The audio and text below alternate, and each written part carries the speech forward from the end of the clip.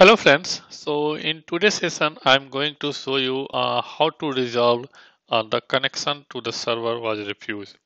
So you can see when I'm running the kubectl get nodes command, I'm receiving this error. The connection to the server was refused. Did you specify the right host or port?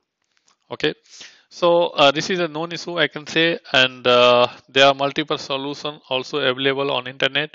But in today's session, I'm going to show you how to resolve this issue very quickly.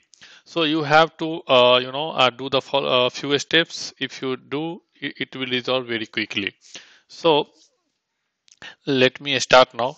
Okay, so what we have to do first, we have to check the kubelet status. So systemctl status kubelet. So you can see when I'm running this command, so now you can see it's running. But if I run again after some time, it will show the error. It will show the fail. So let me run again this command because it's refreshing every few seconds. So we have to wait. So I will show you. So now you can see it's a fail. So it's not running properly. Kubelet is not running properly. Sometimes it's running correct, sometimes it's a failing. Okay, so this is something is an error. So why it's happening? So you have to check the few things. Okay, here. So first, what you have to check? You have to check the inside your home directory. This file directory is available or not. .cube. If available, then you go to the inside this directory and then you check that configuration file is available or not. Okay, so you can see it's a config file is also available. If directory is available, config file is available, then you have to check the permission like owner and group. So in my case, owner and group is also it's correct. So looks like everything is okay now here. Okay. So this all the steps I uploaded on my GitHub. So I will give this GitHub link in a description. So you can, if you want, you can follow that one. Okay. So in my case, file is also available, permission is also it's there in a place. Okay. So let me open. So you can see here I mentioned that one. If your file is not available, then you have to create that directory. Then you have to copy that config file, and then you have to change the permission. Okay. So in my case, everything is looks good because file directory is also there, file is also there. Then what I have to do here? So then what you have to do? You have to cat this file,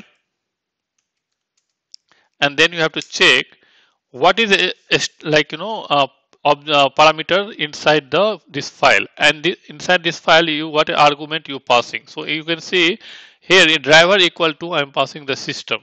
Okay, so it's in some system it will be system D you have to give, or if system D is also not working, then what you have to do, you have to change the C group FS.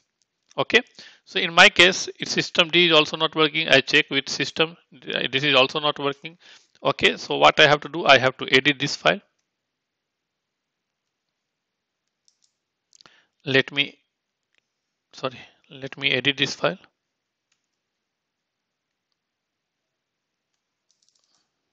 VI. Okay, now let me copy this one, C group FS. And then let me remove the system here. Let me paste, save and exit. So let me cat again this file. So you can see now C group FS is available here. After that, what you have to do, you have to reload the system D. So let me demo system D reload. Let me copy this one and then let me paste. Okay. Now what you have to do, you have to restart the service. Okay. Now let me check that kubectl is working or not. Kubectl get nodes. So you can see still I'm receiving this error. Okay. So in this case, what you have to do, you have to reboot your system, reboot your machine. So let me reboot. Okay. So let me go to my GitHub. So in this GitHub, I given all the information like how to set up Kubernetes cluster. So step by step I mentioned here. Okay, so I will give this link in a description. If you like, wants to set up your lab, you can follow this one and you can easily set up. Okay. So, so in a previous section, I explained you how to set up the Kubernetes cluster in a GCP. So this you can see I set up my master, worker node 1, worker node 2. Okay, so I just now I rebooted master node. Let me connect again.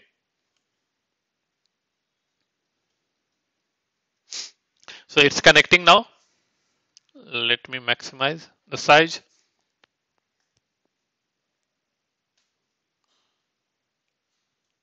Yeah, it's connecting. We can wait for one. Yeah, it's connected now. Let me switch to root user here. Okay, now let me run the command kubectl get nodes. So now you can see when I'm running this command, so it is working fine. You can see it's a master node, worker node, not ready, not ready. It's showing, but it's a working fine. Okay. So in this way, you can solve this issue. Okay. So I hope this will be helpful for you. So thanks for your watching. Have a nice day.